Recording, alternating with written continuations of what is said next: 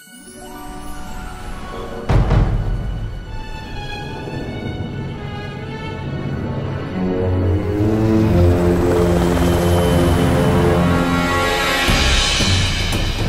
the edge of the Arctic Circle, the fearless have arrived. Drawn to the thrill of a new challenge. A passion to combat the extreme drives them onwards. In this land of raw, glacial power, only the greatest warriors will reach their peak. The mountain awakens. The stage is set. God, it's so fucking cold. Welcome to MotorStorm. As 2008 closed, Pacific Rift had proven a critical and commercial success for the PS3. The games and the brand, as it were holding well against the other racing games, and it had its own little space. However, whilst MotorStorm was 2 entries strong, it was still only attached to one console. And as the PlayStation Portable had shown, just because the system was smaller and in turn less powerful, did not mean it couldn't keep up. Between Liberty and Vice City Stories or Little Big Planet, there are all manner of console quality games impressively delivered on this system. The PSP has some great ports of home console games too, like the Greatest Hits approach to Burnout Legends or the Nightlife Majesty of Midnight Club LA Remix. Paired with their home console counterparts, these are stellar examples of how ports can be done well. But of course, it's not just ports, the system has a fair share of its own racing games too. Wipeout Pure, Burnout Dominator, Flat Out Head On, Ridge Races. There's just so many excellent racing games made for the PSP. I mean, for fuck's sake, they managed to get Test Drive Unlimited running on this fucking thing, so anything's possible. Racing game royalty in the form of Gran Turismo had the simulation feel covered, but there always needs to be a yin to the yang. Evo were a bit busy, so a new sheriff strode into town by way of BigBig Studios, a studio that's a subsidiary of Evolution Studios. And well, they're an excellent choice really. Their Pursuit Force games were a fun time. They understood the PSP's hardware and, well, yes, they were a subsidiary of Evo. Trying to recreate another developer's previous experience is not going to be an easy task, but considering the relationship between the two developers, it really makes it seem quite easy. It's a killer series, it's a killer dev. I suppose it could be a killer game as well. So there was no way this could be a port of the original game, let alone a port of its sequel. A brand new experience then, an experience that had to stand alone when compared to its predecessors, and not just because of the hardware it was running on. Fortunately enough, MotorStorm is a very creative series in terms of its aesthetics and design, and one aspect that immediately sets a MotorStorm game apart, in both regards, is its setting. Torn up the desert, destroyed the jungle, now it's time to break through the tundra. The frontier was cold at night but blistering in the day, the Iowa sea breeze paired with its tropical sun, but this frozen domain offers no such solace, no such forgiveness. This is Antarctica, a vicious plane defined by the most aggressive of snowdrifts and pure uncomforts. Its stark beauty, its low temperatures define it as one of the world's most treacherous beauties. As the sand once turned to sea, the sea becomes the snow. This place can never be tamed. And then again, perhaps that isn't the point. Instead, it can be enjoyed. The festival has returned, and with it, the storm of engines, old and new. Metal monsters, only capable of violence. MotorStorm Arctic Edge. Or as it's known in Japan, MotorStorm Raging Ice. Woo, MotorStorm's back, baby. Yeah, it's MotorStorm, 8 classes, it's all good shit, I know. 8 classes, 6 of which are returning, 2 are brand new. Between all those, there are about 24 sub-choices in total. That's quite a good number. There are bikes, ATVs, buggies, rally cars, snow pluggers, big rigs, and the 2 new favorites, snow machines, and snowcats.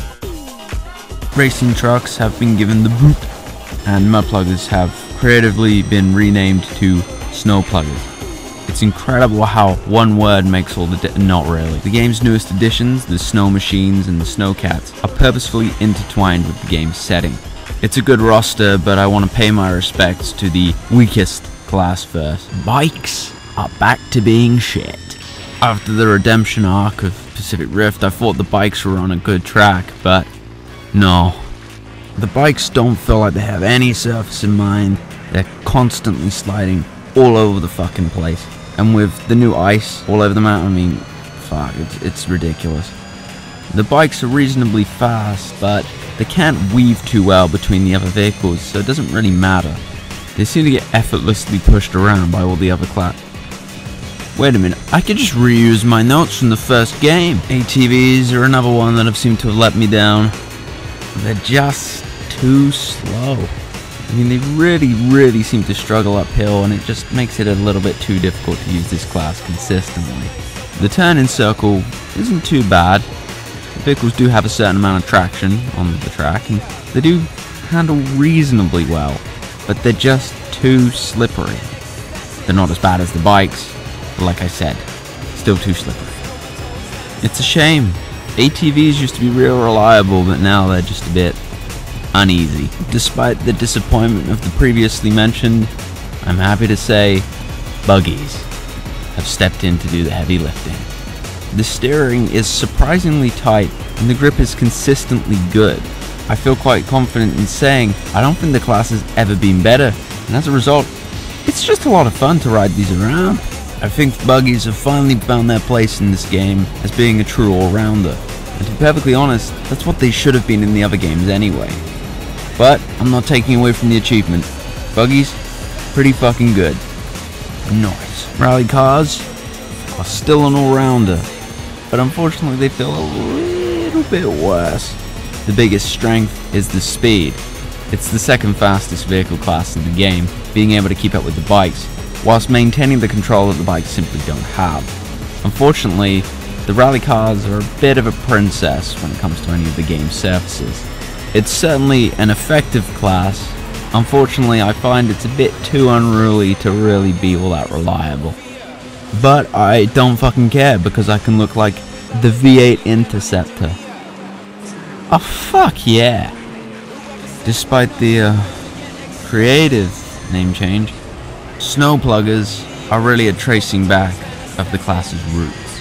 Whilst being somewhat slow and considerably heavy or sluggish, it's a very controllable class, and probably the most controllable of all the classes really.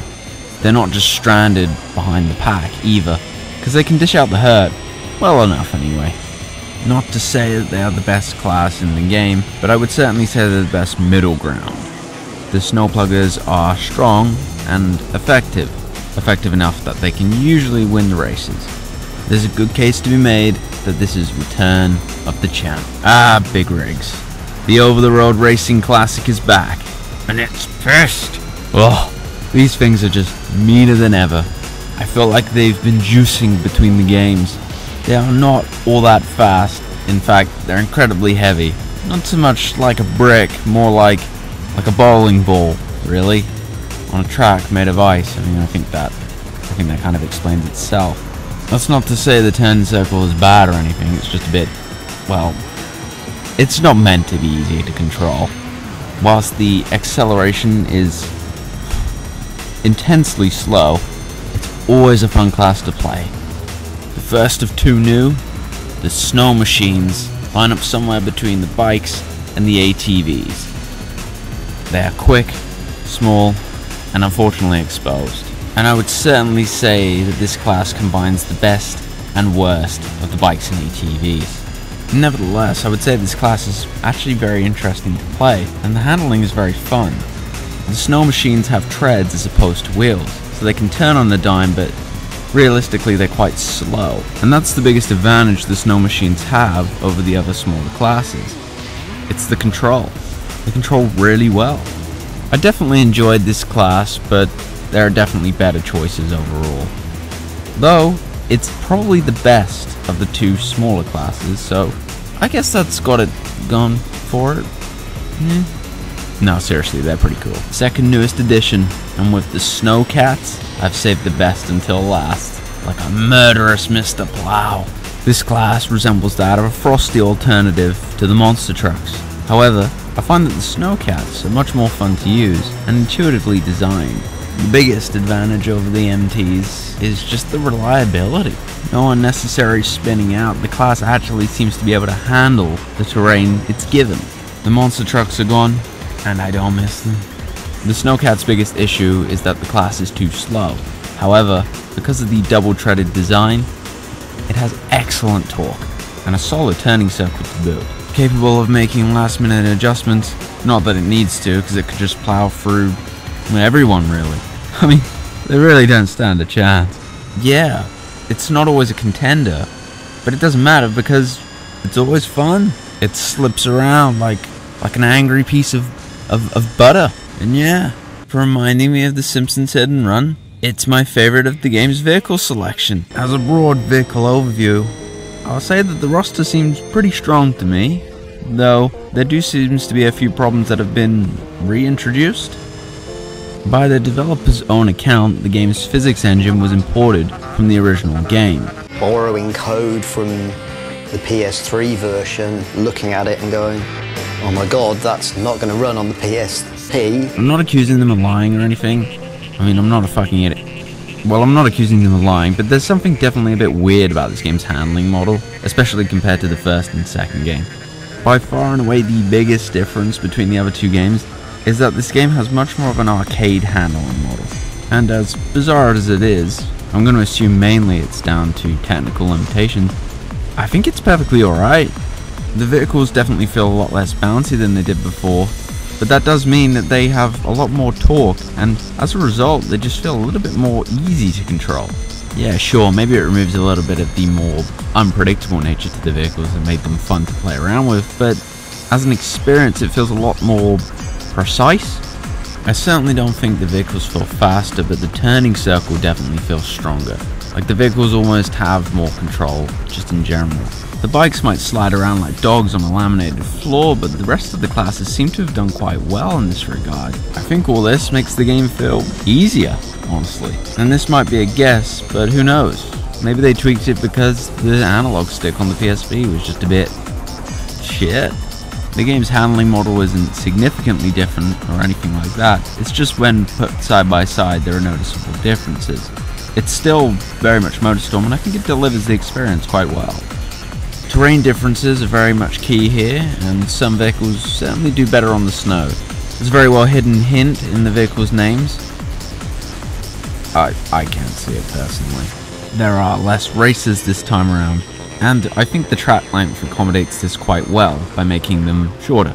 Drifting seems to be back, kind of, and I appreciate it quite a lot, but there are definitely these other quirks that come along with this game's handling model. When two different classes crash into each other, one gets completely totaled and the other just drives away undamaged. It's very strange. And speaking of crashes, vehicles seem to struggle crashing. Like, instead of actually normally crashing, they just sort of aimlessly list for the wind like a plastic bag for the rainy streets of downtown Glasgow. And much like the rainy streets of downtown Glasgow, it's a rather dull affair to begin with. Another strange design decision that seemed to work in the other games but doesn't here is the sub-choices and their performance differences. In Pacific Rift, for example, despite the fact that the rally car had numerous different sub-choices, they all more or less handled, in terms of performance, exactly the same. But here they have specific differences that can be seen on this sort of stat sheet. It removes some of the player expression because some of these vehicle choices get rendered obsolete through some of the unlocks. Bizarrely enough, I don't think MotorStorm's biggest differences in terms of its vehicles come from its stats. I think it comes from the classes themselves. There's 8 of them. There doesn't need to be this specific stat sheet bullshit. Like, it just doesn't really work. I don't think it's terrible or anything, but sometimes it's better to leave well enough alone. Something else rather noticeable is the boost feels a bit weak in this game. The boost seems to take too long to kick in. Now, this has slightly been accommodated for because it seems like there is more boost in the tank, but it's too long. no, too slow. The 3 smallest vehicles can still commit drive-bys. They're not as good, they're slightly harder to aim than they were before, and, well, unfortunately, the ramming has been removed. It's understandable, really, as well. This is a game where the camera has to be aimed with the directional pad, because the right analog stick, there is no right analog stick. Despite what's missing though, I think the team has gone above and beyond in creating very customizable and fun looking vehicles. Vehicle designs have always been a strong suit of this series, and there are a few that have returned, but many are original. And the best part of all of these is that they now have original customizable parts, as well as interesting paint jobs. This is the most customizable any of the vehicles have ever been in MotorStorm. When referring to gameplay though, I think the progression used to unlock a lot of these things is excellent. Like, it feels really meaningful, and it feels like I'm always unlocking things, and I'm unlocking a large variety of things. It's a fulfilling experience, and I think the vehicles really benefit from that. Like the last games, vehicle classes are quite unbalanced, but also, like the last games, they work very well against each other. And that's the nature of MotorStorm. Intense scrambles. MotorStorm isn't fun when all the other vehicles are a minute behind. It's fun when it's a desperate cling to first place. And I think that aforementioned nature is definitely intact. For sure, it's just with more of an arcade feel. And that's perfectly alright. Unfortunately, I just can't help but feel like something's been a little bit lost in translation. It's not terribly noticeable, and it certainly doesn't detract from the experience or hamper it all that much. But a space is a space. Still, the vehicles are a lot of fun, and at the end of the day, that's all it really comes down to. The modes of Arctic Edge, or Raging Ice, are largely the same with a few additions and omissions.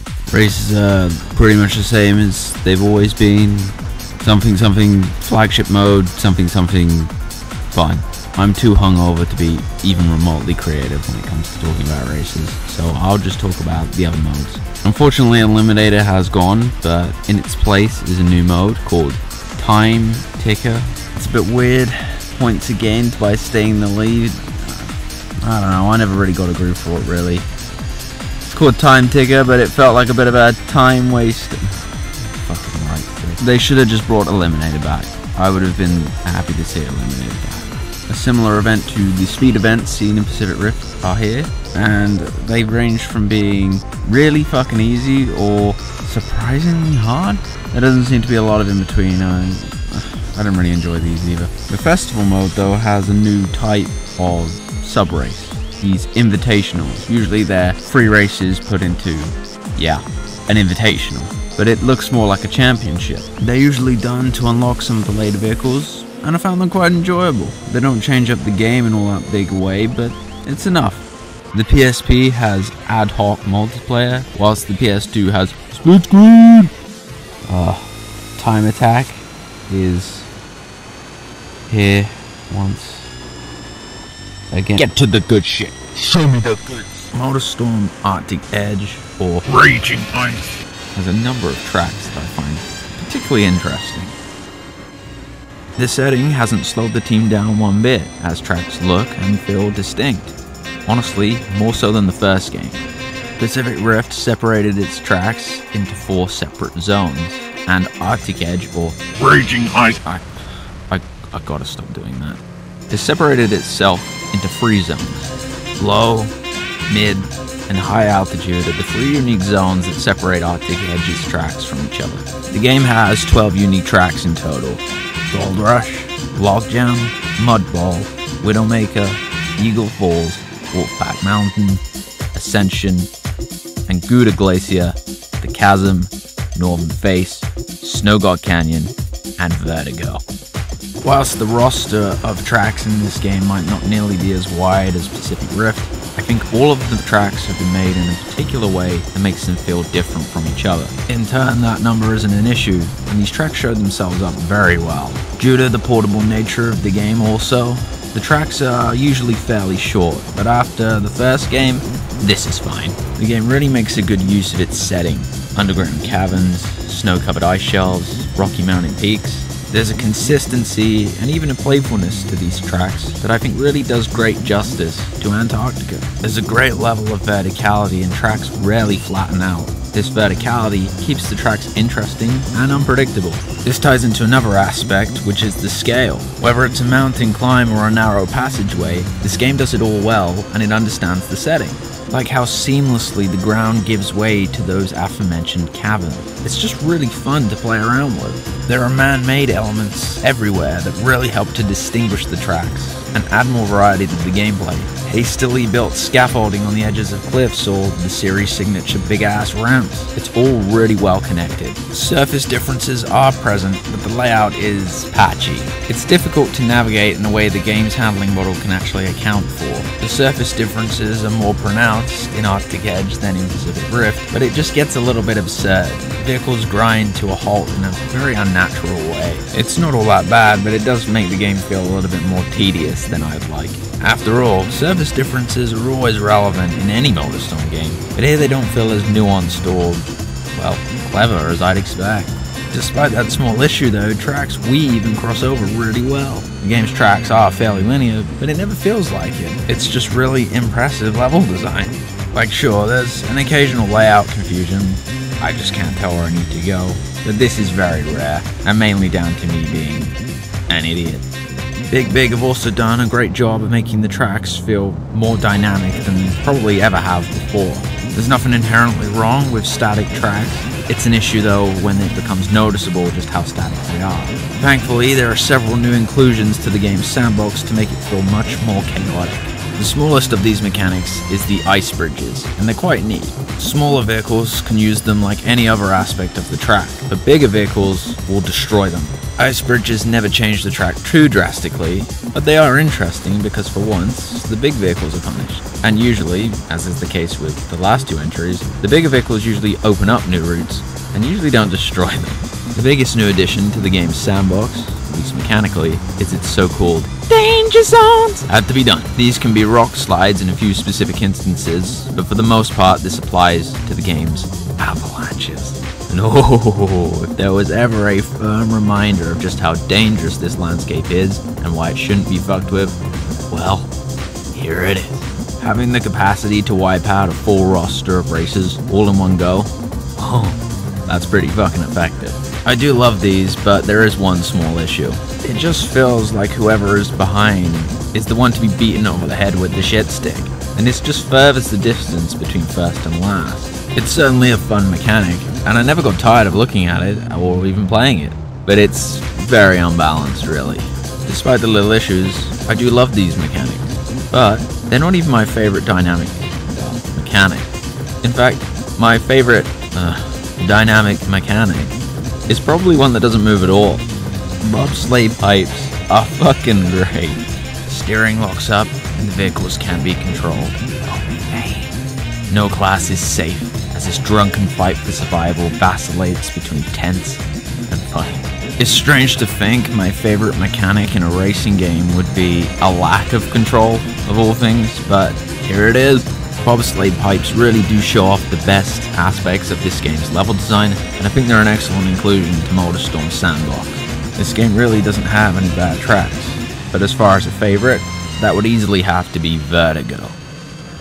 It perfectly conveys the setting, and all the mechanics combine really well. Harsh weather, tough climbs, unpredictable terrain. It's got it all. There are proper battles between the classes, and I really do think this is the true peak of this game's sandbox. Difficult to master, but always fun to play. It's what MotorStorm is all about. Tracks are something that need to be good in any racing game, and they excel here. Wide or thin, dense or simple. No matter the shape and size, the tracks are always their own, and a perfect example of quality over quantity. I've been too positive, so now it's time to talk some shit. The two biggest issues with the game is 1, it feels too restrained, and 2, it doesn't feel as polished as it should. I'll start with the second because it's easier to summarize. The game hitches fairly often, but then again, the PS3 is the king of screen tearing, so that's not too bad, but the game has a fair few bugs. Like, there is just this one spot where the AI just collectively loses the will to live. Baby, come back. This stuff isn't too bad though, it's mainly just funny. As for restraint, well, that's a little bit more difficult to explain. I would say variety in general is slightly less than it was in Pacific Rift.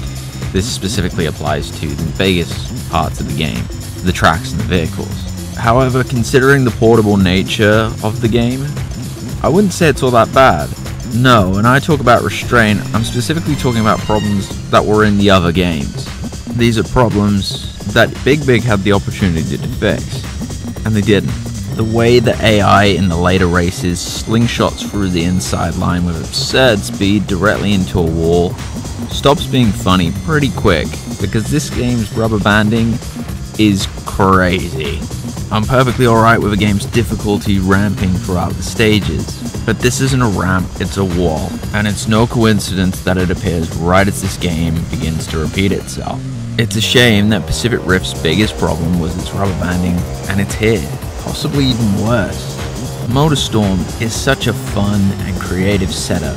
Despite that, whoever the developer is, be it Evo or BigBig, they feel the best way to increase the difficulty is just to make the AI, effectively, cheat against the player.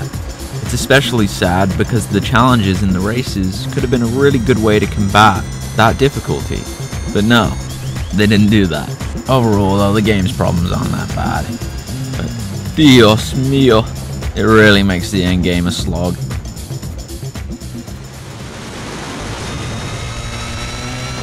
Not much to say about the audio. It's very simple, and the system's wide, but it's effective enough. Engines sound strong, and the storm of motors, as it were, also seem pretty good. It's fun. I do think the audio can sound a bit patchy though, and I'm not gonna lie, terrain sounds pretty fucking rough. I also think boost should be a real bang. It's a serviceable enough soundscape. It's not bad, but they could have definitely done more with it.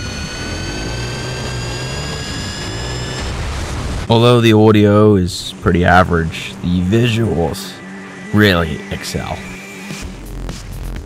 The system's a limit, sure, but that hasn't slowed the team down one bit.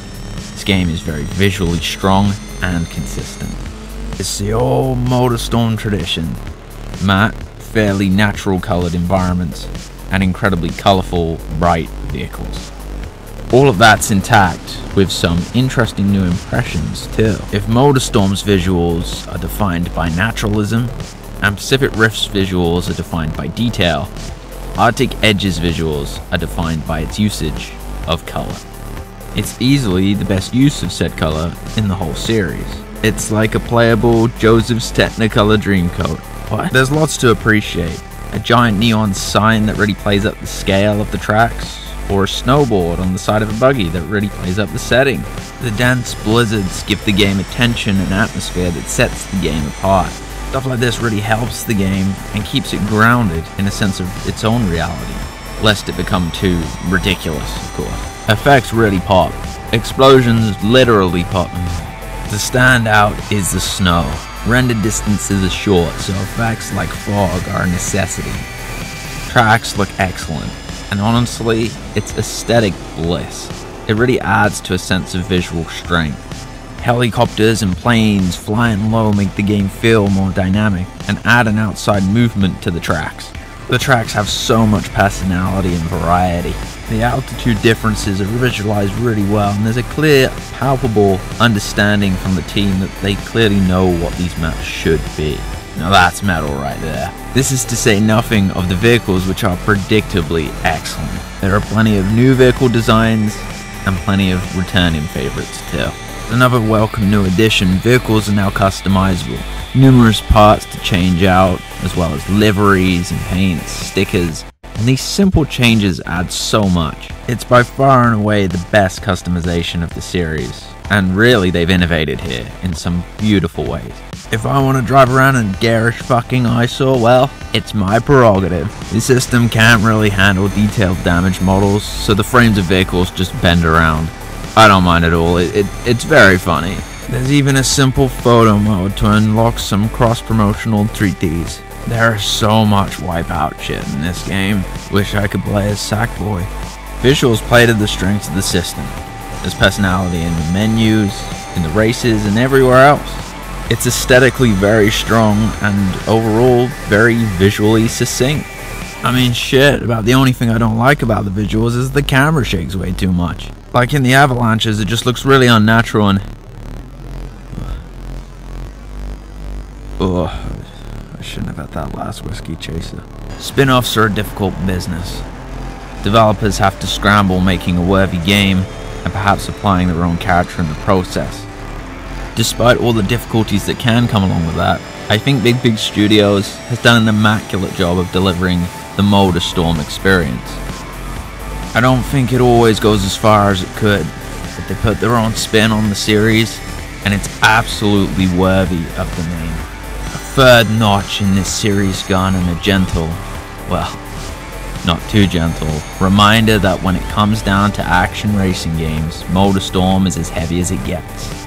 On any system, in any setting, aiming high. What of the storm? That distant howling wind, that mechanical frustration amidst its searing speed. The sharpened edges of this wicked cold expanse cut deep and stretched to the sky. A hardy challenge for treaded chariots, and hardly a score for this primeval titan. A most terrifying grandeur unmarked by the metal horde. As the ground violently shakes, it's as if the natural anger of this frozen frontier has manifested an avalanche. But alas, what if it was a different storm? A storm of metal, emerging once more from the blizzard.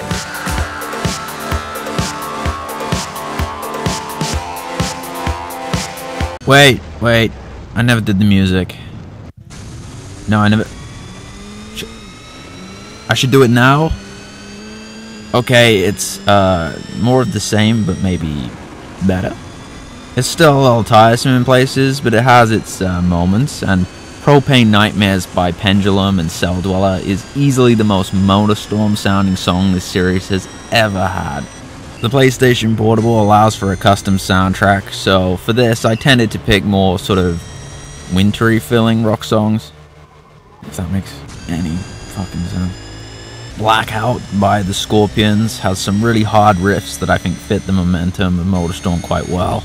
And Snowblind by Black Sabbath, because I am absolutely sure this is a song about the cold and nothing else. All in all, the game's soundtrack is not too bad.